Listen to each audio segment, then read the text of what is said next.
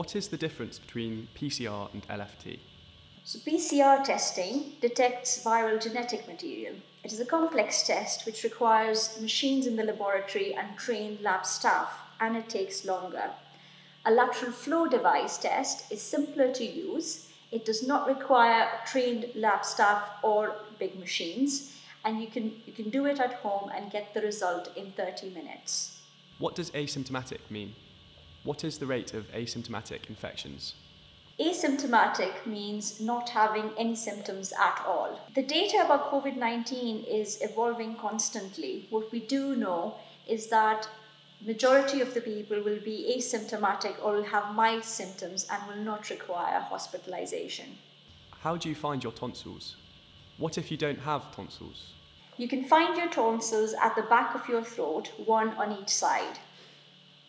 If you're not able to locate them, it may be because they have been removed surgically.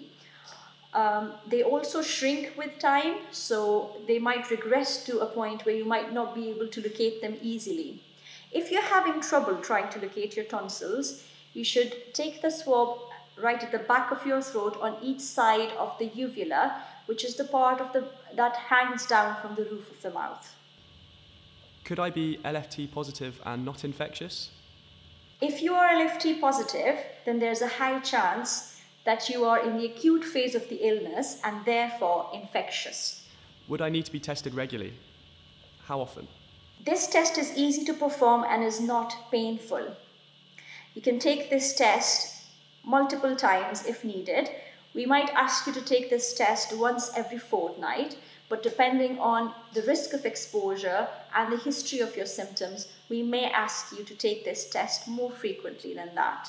If I have symptoms of fever, significant muscle aches, loss of smell or taste, or persistent cough, and the LFT is negative, does that mean I don't have COVID-19?